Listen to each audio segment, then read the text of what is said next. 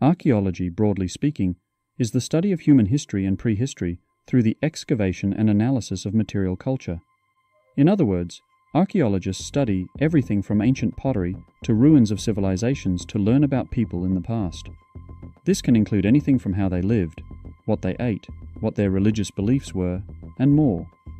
It is a fascinating field that can tell us a great deal about our ancestors and how we came to be where we are today.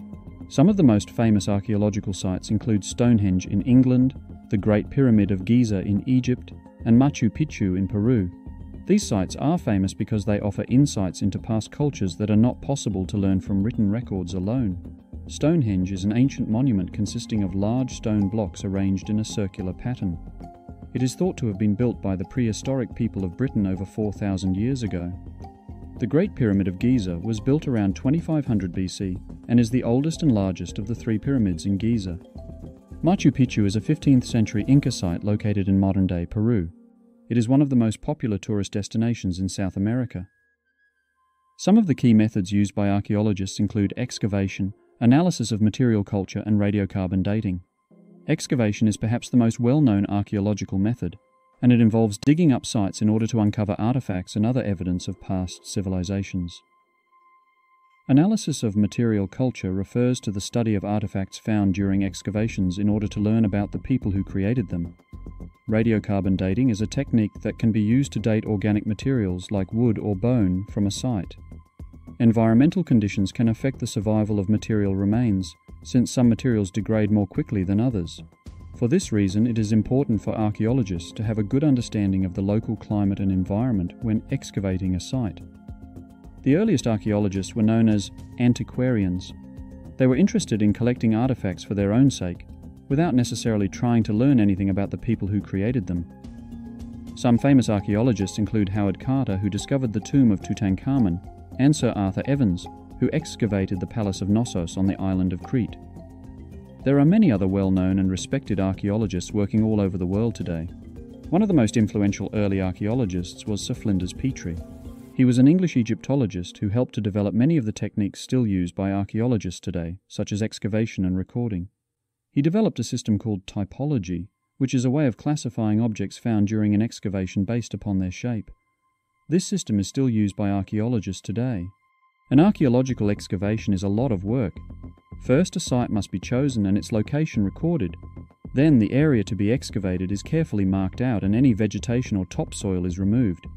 Once the excavation begins, archaeologists will often use tools such as trowels and brushes to carefully uncover artifacts. These artifacts are then placed in bags or boxes and taken back to the lab for further analysis.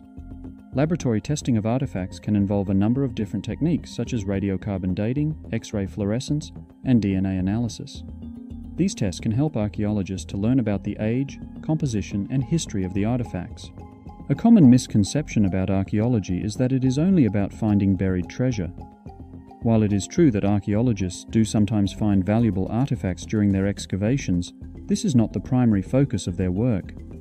Archaeologists are more interested in learning about the people who created these artifacts and what their lives were like. This misconception has arisen from fictional archaeologists in films and video games like Indiana Jones and Tomb Raider. However, these characters are not real archaeologists because they often break the rules that real archaeologists follow. One of the biggest challenges faced by archaeologists is funding. Excavations can be expensive and often require years of work in order to yield results. For this reason, many archaeological projects are only possible with government or private funding. Another challenge faced by archaeologists is that they are often working with fragmentary evidence. This means that it can be difficult to piece together a complete picture of past cultures from the artifacts that have been found. Finally, another challenge faced by archaeologists is the looting of archaeological sites. This is when people illegally remove artifacts from a site in order to sell them on the black market. Looting can damage a site and make it more difficult for archaeologists to learn about the past. Despite the challenges, there are many benefits to archaeology. One of the biggest benefits is that it helps us to learn about cultures that no longer exist. This can be especially important for understanding how different cultures interacted with each other. Archaeology can also help us to preserve historical sites and artifacts. Once an artifact has been excavated, it can be put on display in a museum or other public space. This helps to raise awareness of the site and its importance.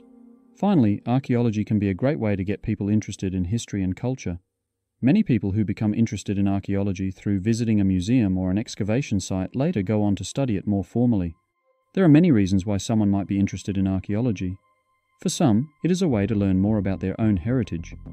Others find the idea of studying ancient cultures and civilizations fascinating. Still others enjoy the challenge of piecing together clues from the past to solve puzzles about what happened long ago. If you think archaeology sounds like something you would like to learn more about, there are a few ways to get started. One option is to look for books or articles on the topic. The internet is also a great resource for finding information on archaeology. You can also visit archaeological sites or museums to see firsthand some of the things that archaeologists have found. And of course, you can always take classes on archaeology to learn more about this field in a formal setting. Whatever your reason for being interested in archaeology, there are many ways to get involved in this field of study. I hope you have enjoyed learning about archaeology. If you would like to know more, please visit the History Skills website. I look forward to seeing you again soon on our next video.